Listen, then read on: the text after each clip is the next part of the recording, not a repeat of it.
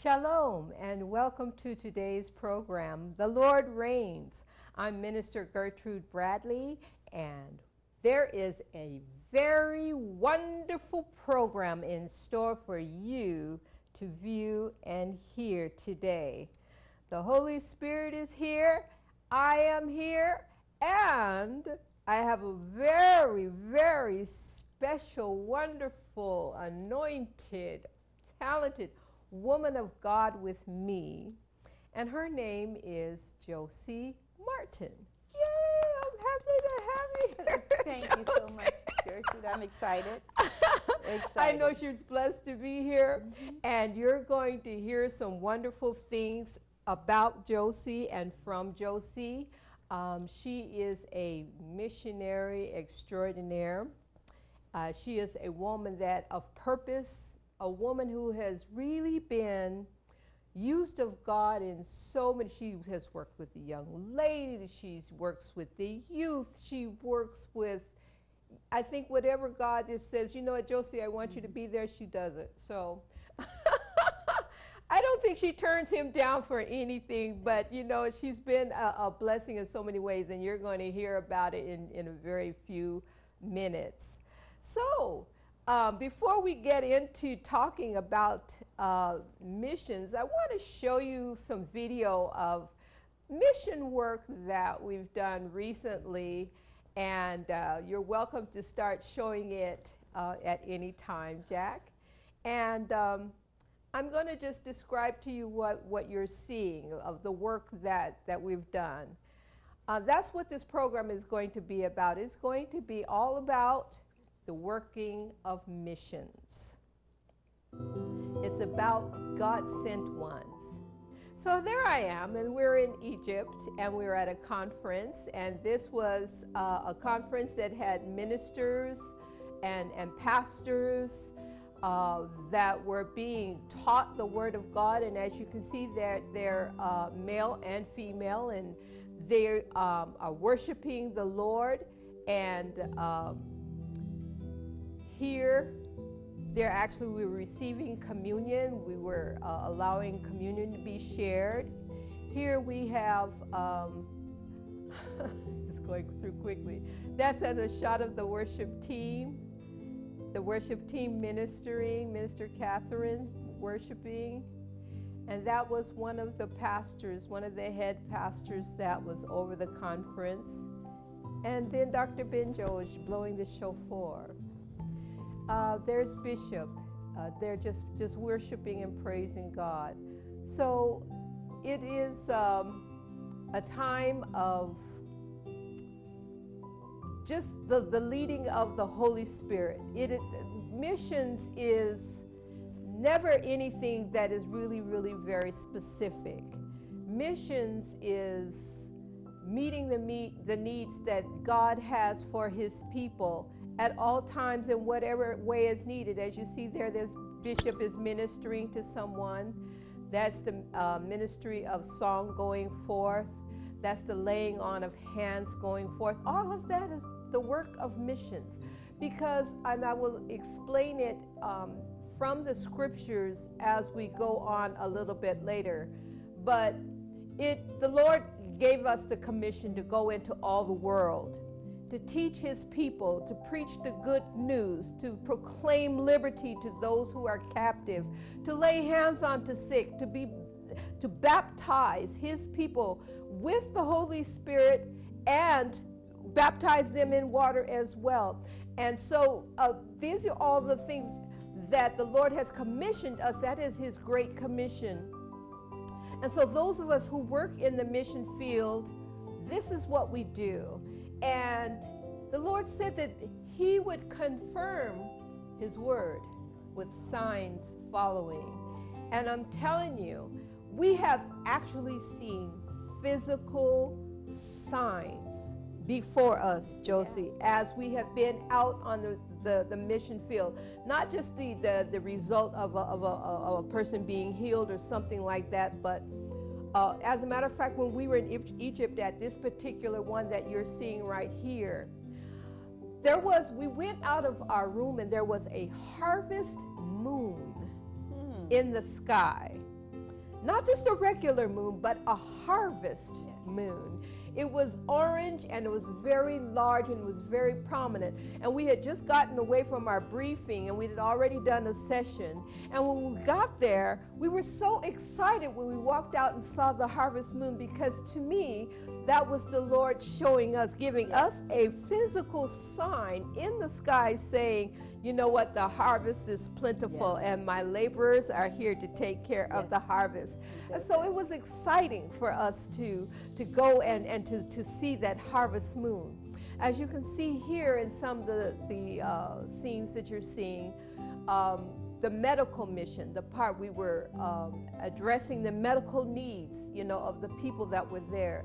This was when we landed in the airport. And we prayed right there on the spot in the airport. And that was totally unheard of. There you can see the pyramids in the background. And here is a shot of the team as we were there near the pyramid. That's a wonderful shot of Bishop actually in the distance at the pyramid. So these are some of the team members that were there, and that shows that we actually were there in Egypt, because you see the pyramids in the background. So it was a wonderful time. There's our fearless leader, Jack. He's right there, and that's his beautiful sister, Pastor Jane, which is his sister in Egypt. And there's Jack and Bishop. So it was oh, isn't that sweet? She's hugging her son. And I love that shot of us putting the pyramid under our arms. So anyway, that was just a taste of the time that was spent there and the work that was done there in Egypt. And I'm going to go to some of the scriptures that I wanted to refer to, and then I'm going to let you hear from Josie real soon.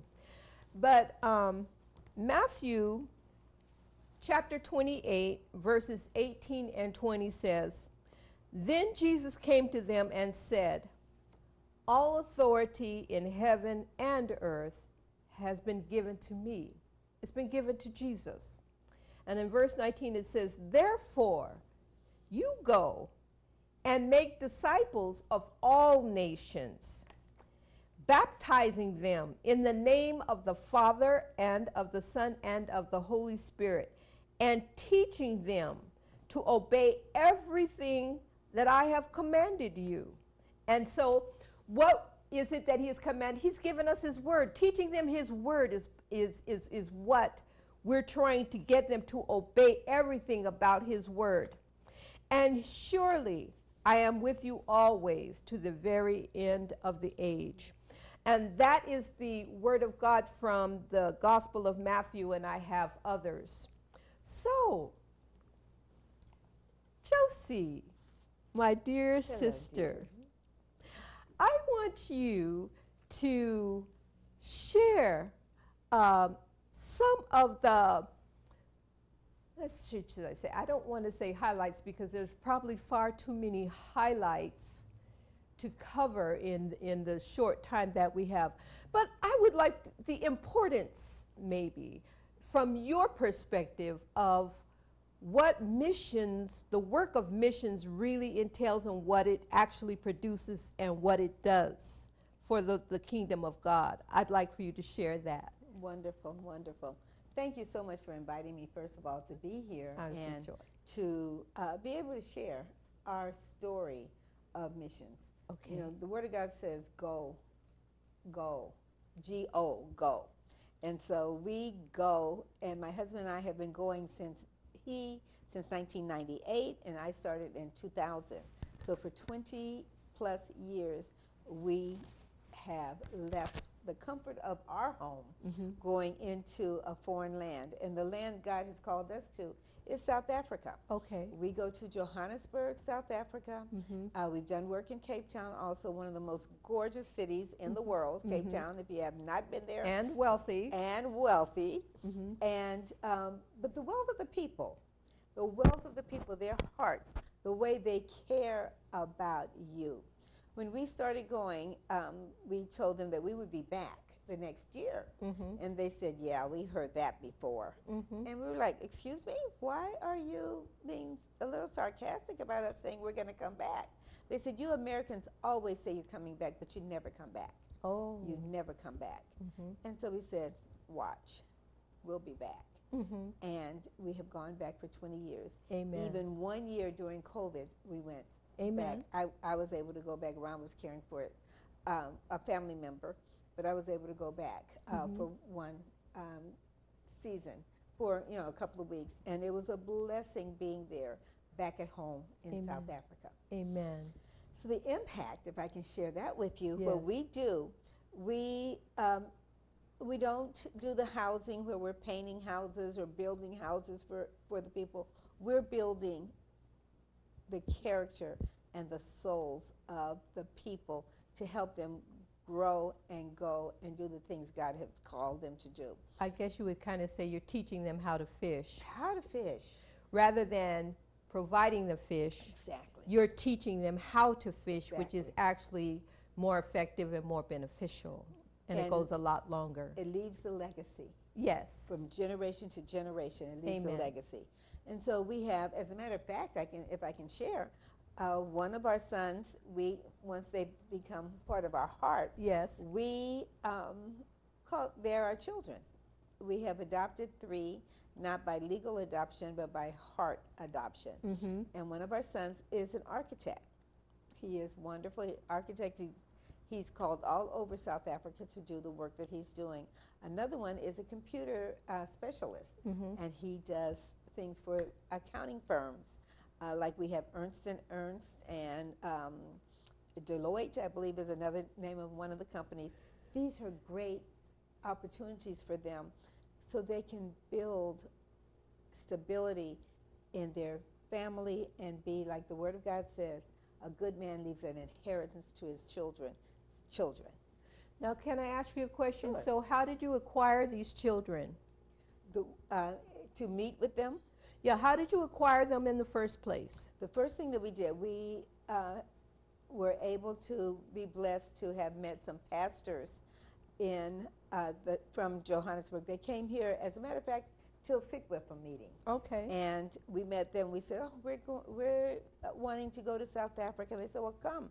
We will see that you have the people that you need for your classes. And we still have great relationships with them. A couple of the daughters, we actually went to their weddings. They timed it so we would be there for their weddings, and we've been able to be long-distance godparents to their children, which is Amen. wonderful.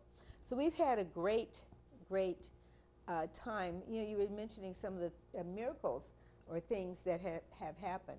We had one young man, and I'm not sure if it was the year that you were there or not, but one young man, a mother came over to us and said, excuse me, she came in crying to our session and said, my son, there's a demon in him. There's a demon in him. Do you remember I was that? there. And we said we left other people in charge of our conference. We didn't miss a beat. And I went over with some of the young adults that had gone with us. And this young man was almost swinging from the fence like a monkey. This demon had him so oppressed. And so I said, do you want to be healed? Do you want to be delivered?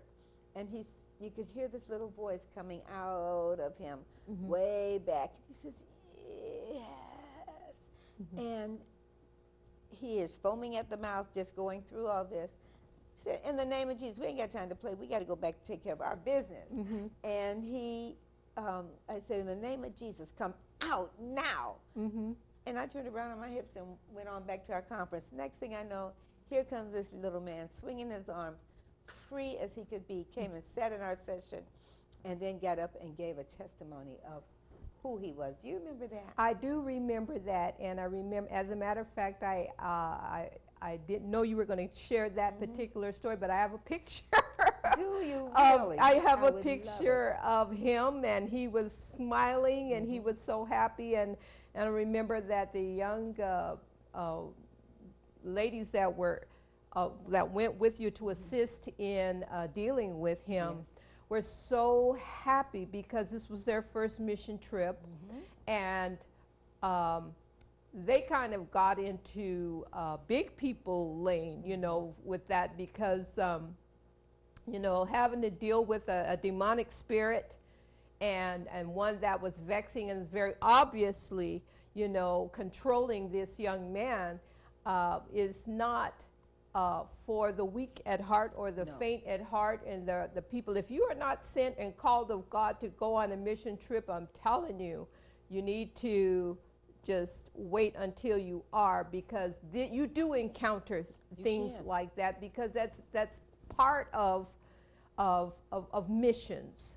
It's part of being instant in the season and available to do the work of God. So yes, I absolutely do remember that happening, and that young man walking into that session just so smiling and happy and just being set free from the oppression that, you know, was over him. And so I'm like, it was interesting thing that you said about that story, because his mother is the one that came to the missionaries crying, saying, can you help my child? So the mother, for whatever reason or wherewithal, the mother did not know what to do in order to help her own child. And the Lord sent missionaries from the United States all the way from across the world to be there at that time and in that season to meet that need and to take care of that situation. That's how good God is. And so, you know, that's what I love about the idea of missions. So missions is so important. Supporting missions, and you were telling me a story a little bit earlier before we got started about, no, or was it just now that you said that you needed $3,000? That was right before we started. Yeah, that you and your husband, Ron, her husband, I'm calling them you guys, okay, Josie and her husband, Ron, I'll be more accurate about that, were wanting to return on the mission field, and it takes a lot of money, and you can attest to that. It takes a lot of money to do the work of missions, because there's so much work to do. And you were saying that you're just short $3,000. That's all they were short. And so they started raising the funds to get there. And then they came across one individual who was like, well, you know, I had the $3,000. All you had to do was just ask me, you know, and it would have been taken care of. But still, all in all, you know, it takes a lot of resources. It takes a lot of planning, you know, like you mentioned before, you know, even to participate with the ones that you are familiar with their wedding and what have you, to coordinate that time, to coordinate those resources, to coordinate your work schedules, to coordinate the care of your home, to coordinate the maintenance of your car, to coordinate, you know, what you need to do with an airline, your accommodations, everything that needs to happen I'm just saying these things because missions is a lot. Missions requires stamina. Missions requires tenacity. Missions requires diligence. Missions requires submission. Missions requires a fellowship with the Holy Spirit unlike any other. Without a doubt. Because, and I'm sure that you can attest to this, Josie, that you have the most well-laid plans, and then when you get there and you're going through what the Lord is sending you there to do, everything changes. And it's not that things are topsy-turvy or whatever, but the Lord is saying, okay, in your mind, you're here to set this in order and to meet this need and what have you. It's just like going back to the story of the young man that was ministered to. We didn't go there with a plan to minister to this particular youth or this particular young man. But the Lord was meeting that need, and so we had to turn the plans of whatever it is that you were planning to do in the meeting that you had come to do and address that situation and then go back to that meeting. Exactly. And this is very simply the nature, that happens in mission. So I'm not taking up. I want you to hear more from Josie about what you do on the mission field, and so you're saying you go to Cape Town and Joburg and well, Cape Town is Johannesburg is our main field. Okay. That's our vineyard. Okay. But we have overflow in Cape Town because we've been called to Cape Town to minister to them. But in Johannesburg, what we actually do, we feed the hungry. Okay. We work with a wonderful Indian pastor that's in South Africa. Yes. We've been blessed to minister. As some of you may know and may not know, there is different people groups, I could say. Of course, you'll have the tribal ones, the people from the Zulu, the Xhosas, the Shingani, all those. And then you have the blacks, the whites, the coloreds that we don't use here in America much anymore, and the Indians. And so we also, along with the blacks, we also have the coloreds, and we do have whites and Indian people that we minister to. Well, we have a project in our group, and we call it the I Can See Project. And what it does is provide reading glasses to senior citizens. Oh, okay. Reading glasses. So we gather all these reading glasses. We don't do prescription glasses because we're not doctors. Right. But seniors, as they get older, they tend to needing to come up closer. Menu gets a little bit too far gone for your eyes.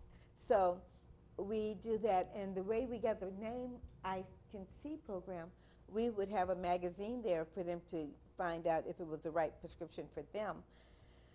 And they said, "Oh, Mama, I can see, I can see."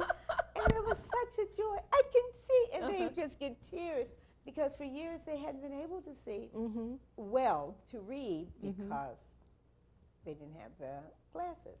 So we started that with through one of our friends, Dr. Rosalind Hill. She's awesome. And then we also feed them. Okay. And if I can tell this one real quick miracle about right that, ahead. It's so exciting. We're with Pastor Segi, who is our Indian pastor, who is just I simply remember Pastor Segi. Oh, I just love and him his so wife. much. Yes. Yes, and she's with the Lord now. Oh, and okay. so, but we miss her, but her work still goes on. Amen. But we were feeding, we went to a park area, and we had this big, huge pot of, they call it, instead of hamburger meat, they say mincemeat. Okay. And they had this pot of mincemeat, kind of like a spaghetti sauce with meat in it, and we had rice and bread. And so the people coming, the homeless, the hungry, came from all over to get, they had their little Tupperware-looking things. Right, they bring their own Tupperware things. I remember that. Yes, yes. And so we're ladling in, and I'm getting concerned because I'm an administrator. I'm practical sometimes, and I'm looking and say, ooh, I'm looking at the line of people, and I'm looking at the pot. It's not going to last. There's more people than there is meat, okay? And so I said, but Father God, multiply. We're going to keep going, keep going. We know. And literally, when we served the last person, we scraped up that and put that in there. And every single person was fed. It was amazing. There was no way on God's green earth that it made sense. That it made sense. But there's no way there's a difference between faith and there's a difference between sense. Ooh, a difference between faith and sense. We trust God for everything. Yes. Even flying the 24 plus hours to get to South Africa, it takes us that long to fly there. It's an act of faith. Who wants to be up in the air? But when you know you're going to do what God has called you to do, Yes. it's a joy. Or And that people he say, well, sent how you do to you do it? I get in a plane, I sit there, we pray, we watch movies, we eat, we sleep, Yeah. and we arrive at our destination. Amen. It's a joy. It's Amen. a joy. It is a joy. Well, we do similar work when we go on the mission field. We have, like you saw, our medical missions in the video there, and we bring readers as well, different strengths. And again, as you already mentioned, that they're not prescription because we're not trying to give people a prescription lens. But we do have a skilled doctor that is there that will make a recommendation, for them to have their eyes examined for the readers. And so we bring the readers, and we'll usually have the Word of God, there, and the workers will do that, and then they'll test their eyes with that to see what strength works for them. So we do that, and of course, naturally, we feed.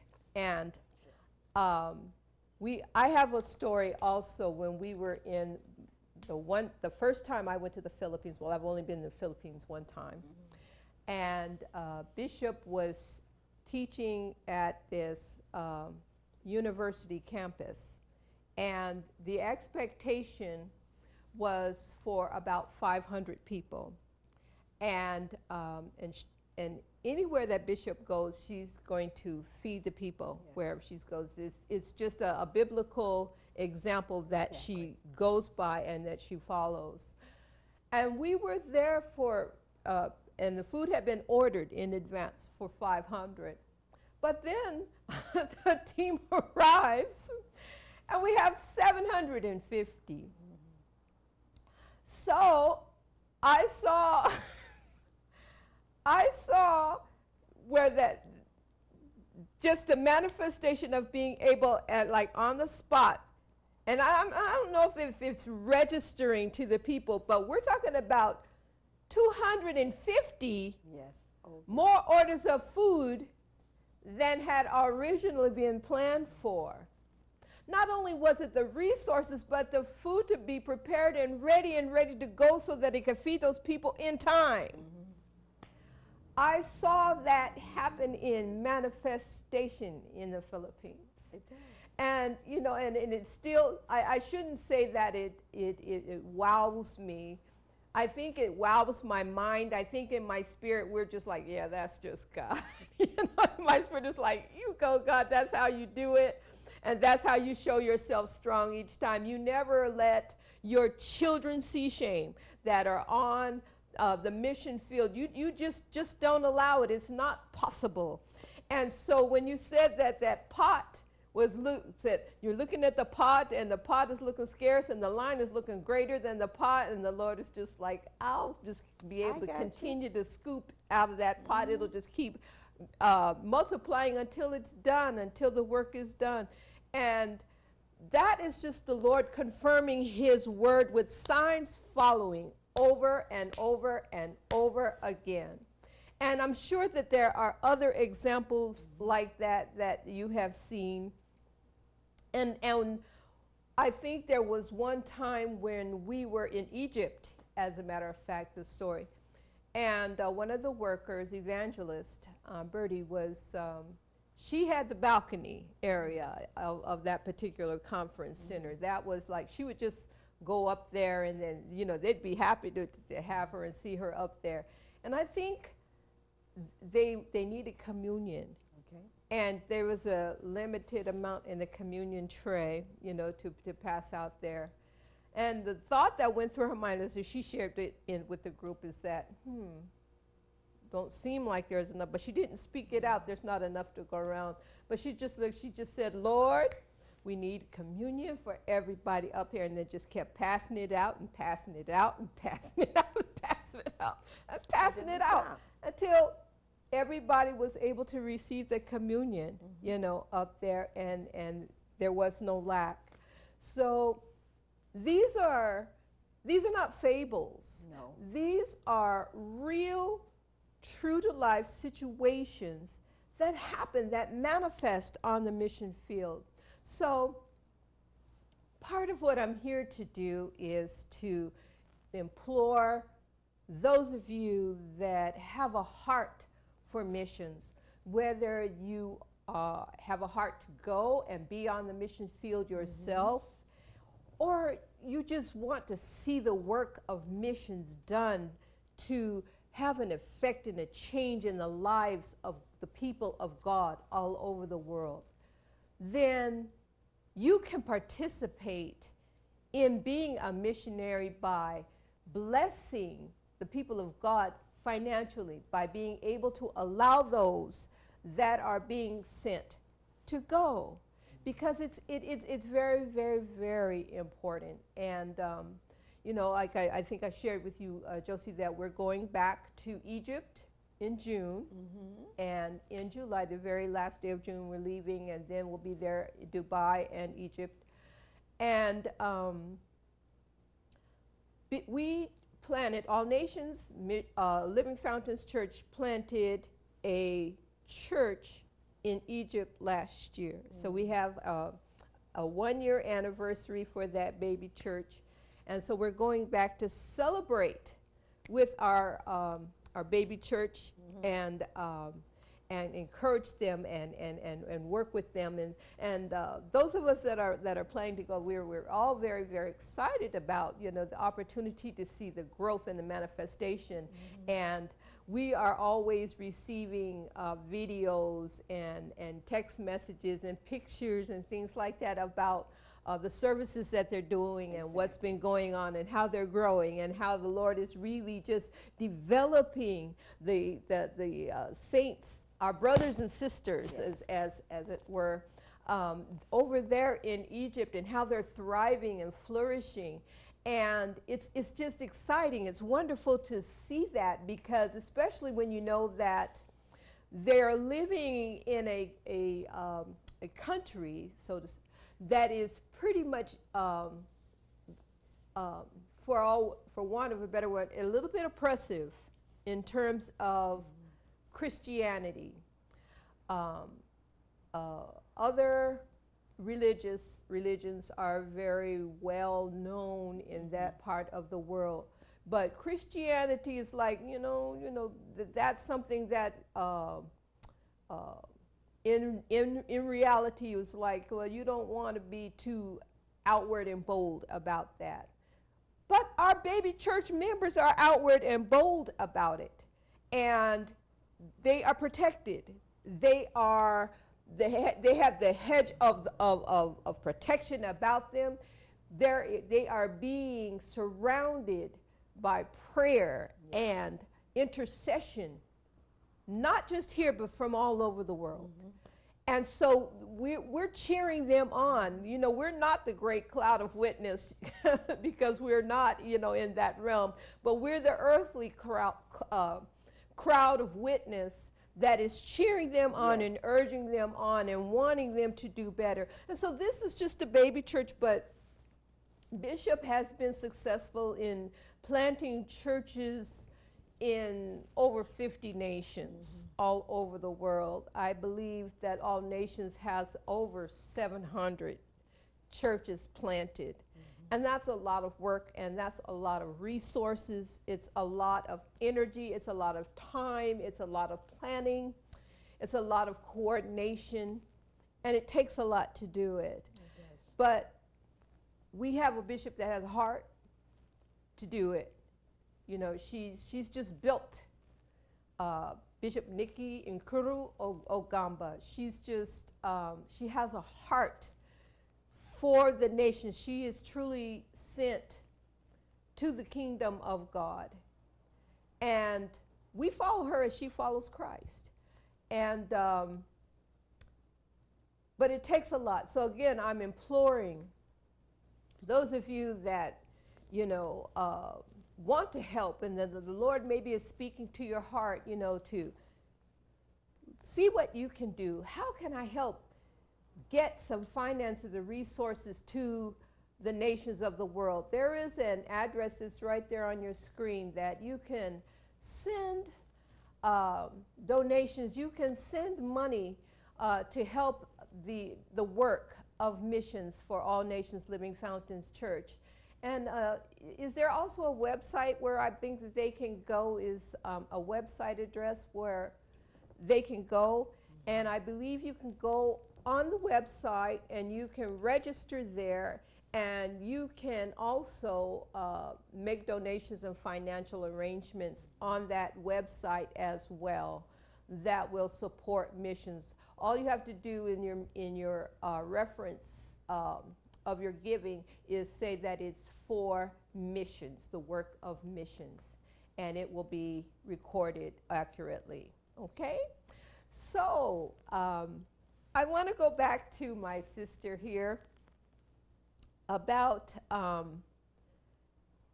the work that you have done. Tell me a story, another story about something that the Lord had done for you and Ron while you were on the mission field, and that, I don't know, I want to say this kind of blows your mind, but it's just like, it's so like him, it shouldn't be mind-blowing, but it thrills your heart. Oh, there's so many stories. I know. I really feel a desire to share this one. Okay. As you know, my husband and I both are ordained ministers. And, yes. I always say we can marry them and we can bury them, okay? Uh-huh. And we can birth them, birth them into the kingdom, but physical birth. There was one young lady that had been working with us and had come to sit under us each year that we would come. And she got married, and there was some schism in her marriage, and her husband wanted to leave her. And just as they were going through the process of, she wanted the marriage, she says, no, I want to be alone. She got pregnant. And I'll never forget, she pulled over to the side of the road and called me. And she was crying, saying, how could this happen? I'm pregnant, I'm pregnant. My husband's saying it's not his baby, but it is. I've not been with another man. And I'm using their accent, I love to. And so I says, it's okay, it's okay. And so I prayed her through, walked her through the pregnancy month after month. And so the baby was due in September. And we were going back in September at that time. As a matter of fact, that time, Apostle Price and Dr. Betty went at the same time with us. Okay. To Pastor Bishop Musasono's church. And so anyway, I told the young lady, because the husband was still acting silly, and he said, I can't, I'm not going to be there. That's not my baby, not my baby. And so her mother was estranged. She was in another area. She didn't have anybody. I said, tell the baby to wait. I'll be there before the baby's born. And so she says, oh, Mama, I hope you're here, but I don't know. And so I says, tell the baby to wait. I'll be there. Got into Johannesburg. 3 hours later, the baby was born. The baby 3 waited. hours later, the doctor says, it was so cute because he says, are you going to the theater with us? I said, theater? I said, I'm from LA, Hollywood, but I'm not into theater arts. I'm thinking, well, they call the operating room the theater. Oh, because you can see. Yes, oh, they have okay. it. And so I said, sure. I scrubbed up, put my little things on, went in there. The baby was born cesarean. The baby waited. And the funny thing is, the baby looked just like the older child, identical to the older child, which was the husband's child, which he did not deny. And so I said, take the blanket from the first baby's birth, wrap the new baby in the blanket, the same blanket, and we'll take a dual picture. Because we had one of the first baby wrapped, and then we had the new baby. And the brother looked at the picture and he says, oh, there's two pictures of the oldest baby. child. I said, no, that's the original baby, the first baby, and this is the second one. Now, it's been 8 years, and the husband, they're divorced, but he has received the baby and is loving on the baby. Oh. But it was just a miracle to see how God got me there within 3 hours, and the baby was born. No delay. And you said, tell that rascal to wait. Wait, I said, and I spoke it out. Wait. Tell the baby to wait. Tell that baby to wait, and the baby waited. And he was obedient. Amen. Amen. Well, that's Obedient. that's an interesting I have many story. stories to I tell. know, Oh. I know, I know. Yes. Well, and so do I. I know. Trying to think of another interesting story. Well, I'll tell you what's interesting about. Now, you know that I'm a psalmist. Of course.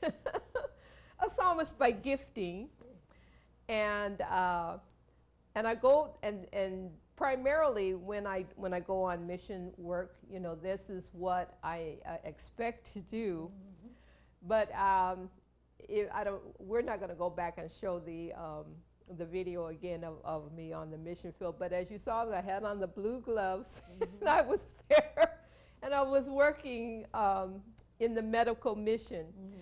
And the interesting thing is that I really came to be an assistant to the nurse, mm-hmm. who was assigned to the medical mission at that time. I was, going to change lancets and, hand you things and stuff like that. And she decided that it's a good time for you to just be trained and, to just jump on in and just be trained. So she flipped the table on me. She didn't say it. Uh-huh. She didn't tell me that she was going to do this, but she was the one being the assistant and had me doing the actual, work with the people that were in the medical mission. Mm-hmm. And it wasn't that afraid or anything like that. I thought it was really interesting. But you know what? The beautiful thing about that is that I had to go to another mission where we didn't have all of the trained team members, the nurse staff of the team members, mm-hmm. So we had to do it. See, preparation. And it was when I went to Kinshasa, Congo, and we were in Tumba, and we were actually conducting the medical mission in Tumba, and because I had that experience there in Egypt by doing it, I had not only experience, but I had the confidence, yes, to just go ahead, to do it, to embrace it, and to take care of it. And so that was the blessing, of having been thrown into it, or having the table switched on me from being an assistant as to being the actual nurse practitioner. Now, there was a huge difference, though, between the people that were in Egypt and the people that were in Tumba. One is that we had a specific clientele in Egypt. They were more like, some of the pastors and people that were part of the conference, that were there. So the way that they came to the mission to be addressed and what have you was one way. Now, when you get to the locals or the natives, there's a whole different dynamic that's happening. There's shoving, and there's people that want to be seen in there. They're wanting, it's like, me first, I got to be in there, And then also, I was noticing that there was a toughness of the skin on, especially on some of the males. And it's from the work and stuff that they did. So like being able to do the glucose, you would pierce it and nothing would happen. It was just not getting far enough below that exterior to really allow you to draw the blood. And so there was a nurse that's there, then she showed me another technique, like of getting it closer to the nail, the bed of the nail, so that you could draw the blood a little bit easier like that. So anyway, that was interesting. It's far removed from singing, trust me, from singing a song and learning a song and ministering from music.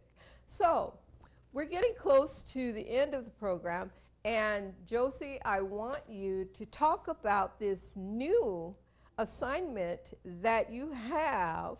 It's not an external mission, I should say. Actually, I call it an internal mission here in the United States, but it's with the youth. Please, we'd like to get some information about that whole program you've got going. Wonderful. Thank you for the opportunity again to share.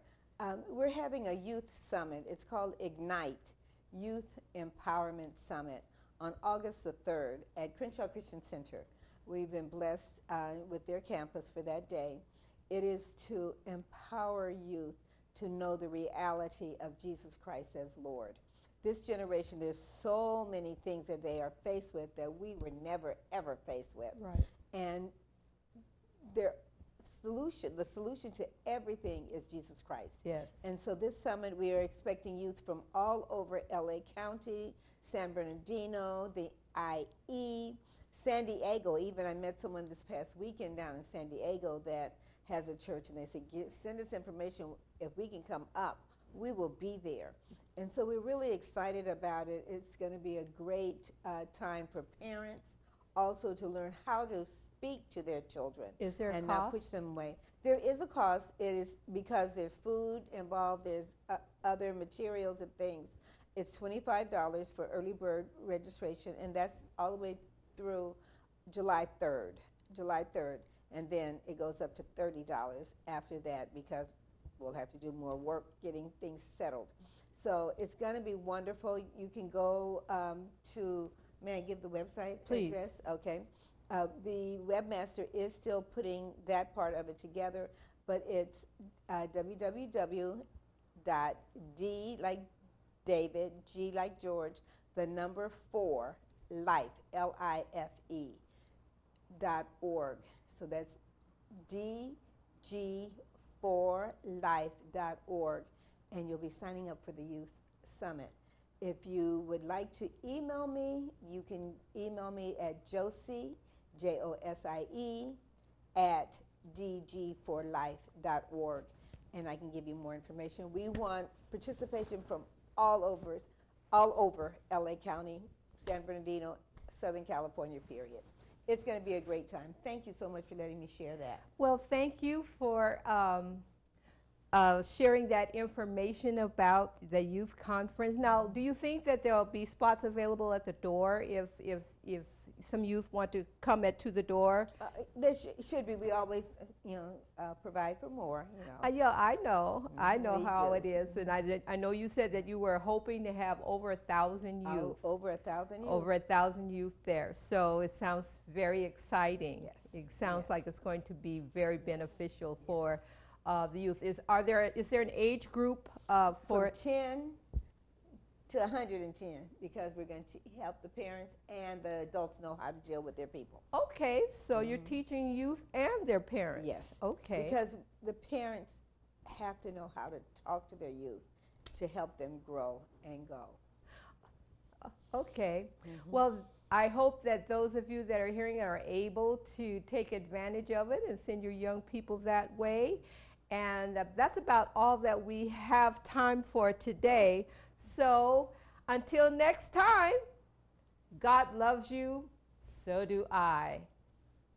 Bye-bye.